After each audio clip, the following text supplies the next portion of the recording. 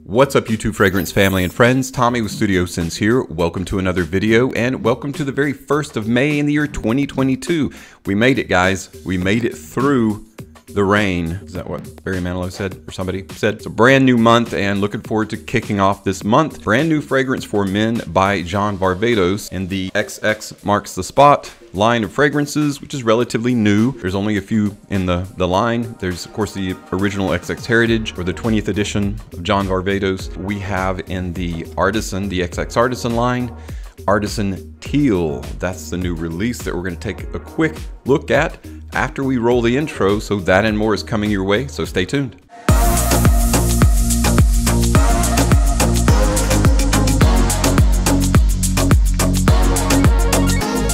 Welcome back, everyone. So today we're taking a look at John Varvatos XX Artisan Teal. Now this fragrance is, or was, inspired by the celebration of music and style. And you could say that about pretty much any one of John Varvatos' fragrances because he's all about that music and style. For those of you that aren't familiar with the Artisan line of fragrances by John Varvatos, this is the Artisan or Artisanal or Artisanal, however you want to pronounce it, line. This one is the Wicker Man fragrance. Yeah, it's kind of covered in wicker. It's like a basket, a bottle in a basket. These fragrances are typically characterized by herbaceous, mineralic, green, light, aquatic kind of fragrance notes and accords, and this is no different. There's actually been a brand new branch of artisanal fragrances by John Varvatos in the XX line, starting with XX Artisan. What I love about this fragrance, it kind of blends that artisanal or personalized craftsmanship feel with a modern bearing or vibe. And it's actually a great performing fragrance as well. Today, we're going to be talking about a brand new fragrance in that line. And that again is the XX Artisan Teal. So let's go ahead and dive into talking about the most obvious aspect of this fragrance, and that is the presentation. The box itself is teal, and on the front you've got this, it's a diadem or a pendant. Kind of reminds me of like a fleur-de-lis. It's got like a crown on it. It's a silver, it's got XX, and then John Varvatos underneath it. John Varvatos XX Artisan Teal is an eau de toilette concentrated fragrance, 125 ml. Sides of the box have no information. The back of the box is also blank. Really the only information on this box is on the bottom. You've got your ingredients listing, registered trademark information, and address information, some stickers, UPC, and of course the batch code. Of course, the most obvious aspect of this presentation is the bottle itself. The bottle is characterized by a woven rope casing with a marine inspired glass. On the inside of the rope casing or braid, you can see through the glass, so it is transparent, but it's a teal color. The lid is silver, has the XX John Varvatos stamped into it. Now the glass is sitting on like a very light wood covering for the bottom, and on top of that is a see-through sticker with additional information, including the batch code and some other information. So if you're into like personalized or localized craftsmanship, something that is really unique, interesting, and intriguing looking, you'll probably really like this bottle. It is very different than most flacons or fragrance bottles sitting on the shelf, insofar as it's celebrating that kind of artisanal, kind of made by hand feel. And there's something uniquely personal about that. So really like the presentation. It does remind me of obviously the other Artisan fragrances. They have that feel and look to them. Now, one of the most popular, if not the most popular fragrance in the Artisan line of fragrances, now this is a different line, not the XX Artisan, is Artisan Pure. It is a fantastic mineralic aquatic fragrance. What this one is intended to be is a similarly aquatic fragrance with a bit of herbaceousness infused into it. In fact, now that we've talked a little bit about that presentation, let's talk about the notes in XX Artisan Teal. What are the notes that make up this fragrance?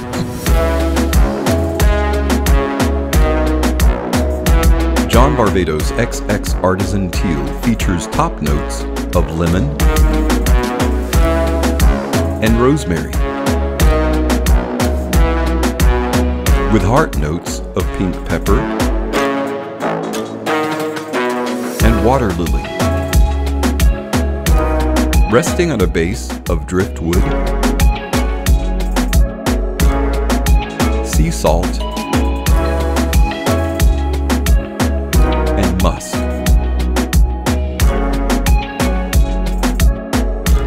Most modern fragrances feature 6 to 8 notes, sometimes 4, sometimes 3, at least published notes. And so it seems like the way of simplicity is kind of the modern aspect of men's fragrance now, and I can appreciate that. So primarily what we're looking at is that typical artisan opening, or XX Artisan opening, which is going to be citrus as well as spicy. We've got lemon, we've got rosemary. It feels like to me the heart is where this fragrance is going to reside. The heart of the fragrance is pink pepper. To me, pink pepper is a bit more of a fancy ginger, something that aerates and carries the primary forceful accords in a fragrance. It's kind of the personality carrier of the fragrance, as it were. So along with that pink pepper, you've got a water lily. Now, water lily is an interesting fragrant note. It can be either kind of like a lemony type of accord, or it can smell, some people say it smells very similar to cherry 7-Up.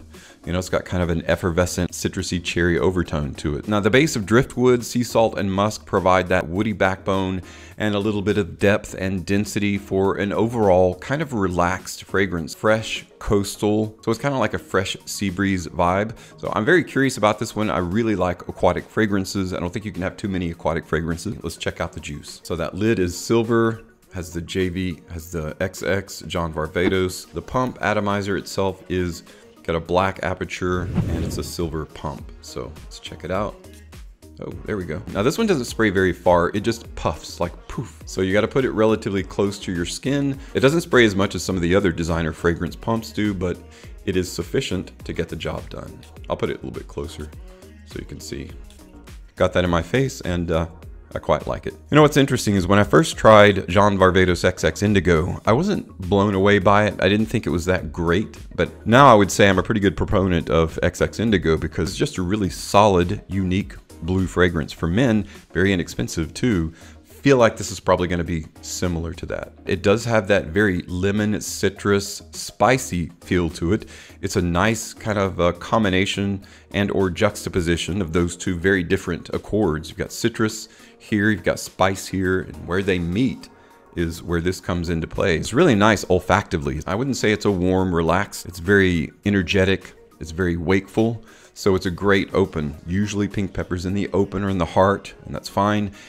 But this has it in spades. Again, talking about what the water lily note is like in men's fragrance is very much like an effervescent, lightly cherry, citrus, kind of buoying note, kind of uplifting, mood elevating, inspiration inducing kind of note. And of course, it's got an aquatic feel, very fresh salt water minus the brine. So it's not like deep oceanic, it's just more like fresh coastal. What I like about mood elevating fragrances is they're very vibrant, just like the color teal is vibrant, like it's eye-catching. When you see a vehicle that is a teal color, usually you do a double take. Maybe you see them more now on the road. I think this fragrance captures that teal color olfactively successfully. There's something a bit refined about this, although refined probably isn't the right word. This definitely isn't an upscale fragrance. It's got kind of a sophisticated, casual, relaxed style about it. For example, let's say you're driving by a very popular, whether it's Virginia Beach or a beach in California. For the sake of visualization, we'll say pre-COVID, right? The beach was just littered with people